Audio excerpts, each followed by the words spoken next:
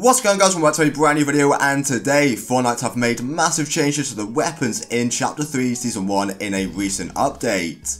So today Fortnite Status tweeted out a tweet which says, "We've made adjustments to some of the new items in Chapter 3. Increased the accuracy of the Striker Pump Shotgun, slightly increased the fire rate of the Striker Pump Shotgun, decreased the amount of time it takes to pull out the Auto Shotgun, decreased the environmental damage of the MK7 assault rifle and made it less accurate while hip firing, slightly increased the damage rate and moderately increased the accuracy of the Ranger assault rifle, increased the heal speed of the Guzzle Juice." So yes guys, all of those changes to the weapons and the items have been made in today's update.